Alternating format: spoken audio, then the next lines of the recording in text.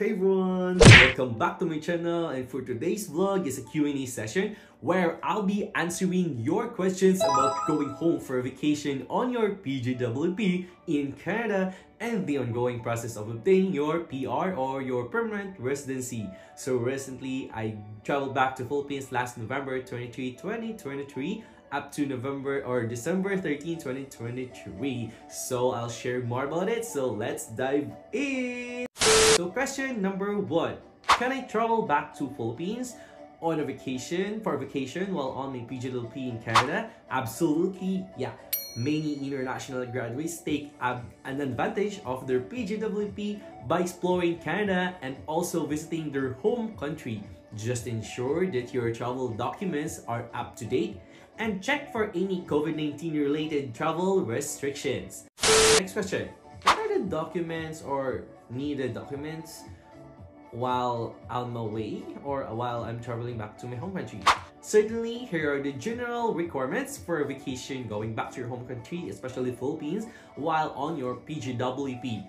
Please take note that immigration policies can change, so it's crucial to check with the relevant authorities for the most up-to-date information. So first one is your valid passport.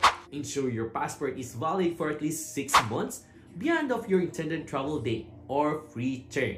Next one is your ETA. So ETA or your Electronic Travel Authorization from the Government of Canada's official website.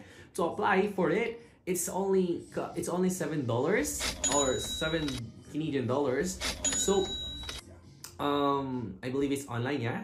And it is an electronic travel authorization is also an entry requirement for visa exempt foreign nationals traveling to Canada by air only. So an ETA is electronically linked to a traveler's passport. It is only valid for up to 5 years or until the passport expires. So an electronic travel authority is an electronically stored authority equivalent to visa, which is linked to a passport number. So to apply, you must have a valid passport, a credit card, a debit card, and an email address. And you must also answer a few questions in the online application. So I think if the IRCC already approved your PGWP, they already include the ETA. So for me, I need to apply for it because IRCC didn't give me that kind of document. It's only $7.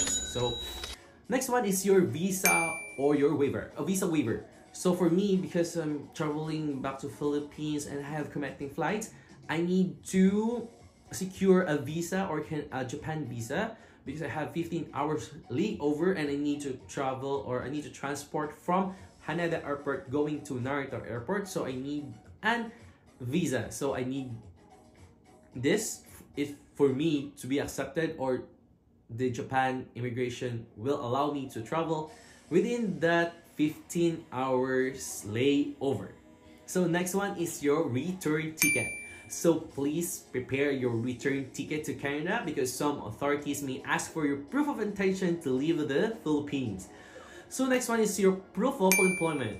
Carry a letter from your employer in Canada stating your employment status, duration of leave, and the expectation of your return to work. Next one is your PGWP or your postgraduate work permit. Bring this copy. I think IRCC already released or sent out through mails your physical copy of PGWP after they approved your PGWP. So I think this may serve as your additional proof of your ties to Canada. Next one is your travel insurance. Consider obtaining travel insurance that covers health, travel disruptions, and other unexpected events. Next one is COVID-19 requirements. So check for any specific COVID-19 related requirements such as testing, quarantine, or vaccinations, as these can change based on the situation. Okay. Next one is your ETA. If you're going back to Philippines, it is the ETA is Electronic Travel Declaration, and you need to apply for it or you need to supply all the needed information through online. It is an entry pass when you travel to Philippines. Every time you need to enter and depart, you need to log into etravel.gov.ph. Next one is your customs declaration. So be aware that custom regulation in both Canada and Philippines to avoid any issues when entering or leaving each country. So always check with the nearest Philippine embassy or consulate or the Canadian immigration authorities for most accurate and updated information tailored to your situations. Okay? So if you have ETA, as long as you apply for it, you need not to have the counterfoil in your passport in order for you to go back here in Canada, because ETA serve already as your visa. Next question.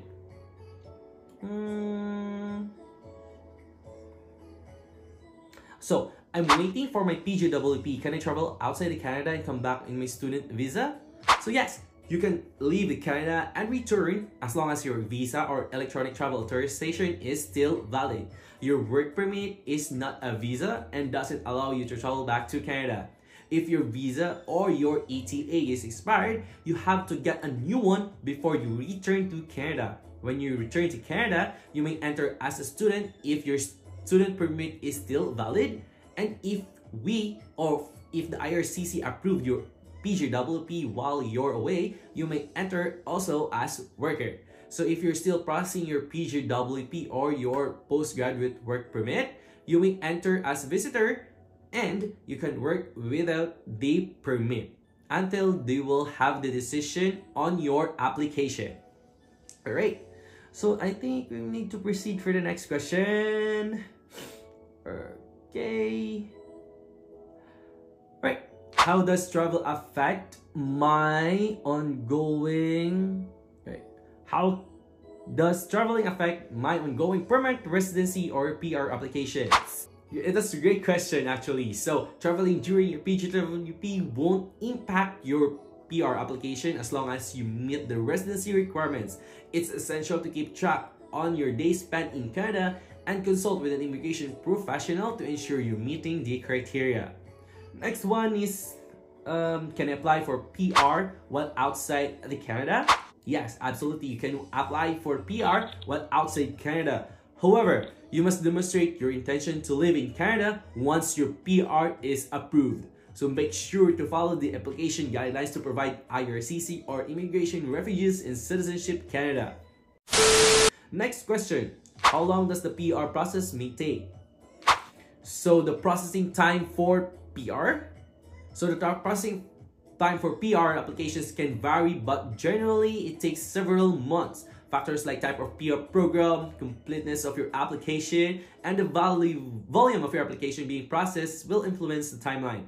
Next one, can I apply for PR applications in the process? Can I work while my PR application in the process? Yes, you can continue working your PGWP while your PR application is processed, so ensure your work permit is still valid in mixed condition of the IRCC. Okay?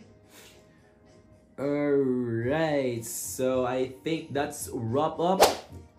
Alright, so I think that's wrap up for today's Q&A vlog. If you have any more questions, feel free to drop them in the comment section and I'll do my best to address them in the next video. So don't forget to subscribe for more helpful insights and navigating your journey in Canada. Safe travels and best of luck with your permanent residency journey.